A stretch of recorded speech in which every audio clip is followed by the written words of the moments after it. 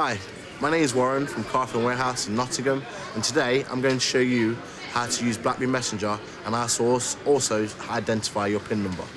Now firstly, BlackBerry Messenger is a social networking tool on BlackBerry handsets exclusive only to BlackBerry users. It's free and it's also a very fun way to keep in touch with friends and family members. If we wish to add a contact, as you can see, going down to your invite a contact option, it will ask you upon this point your PIN number. If you are unsure of what your PIN number may be, you can type in my PIN followed by the space button and it will state your PIN number. This is your identification for your handset, and give this to all your friends. It's just like your mobile telephone number. Now at this point, if you wanted to, you can speak to all your friends.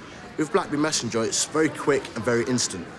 When you send a message to one of your friends, it will also state whether the message has been delivered and also whether it's been read. So it's very quick, it's very fun, it's much quicker than a text message. At this point, then you can speak to any friends you want to, keeping in touch with anyone wherever you want to be. And that is how you use BlackBerry Messenger.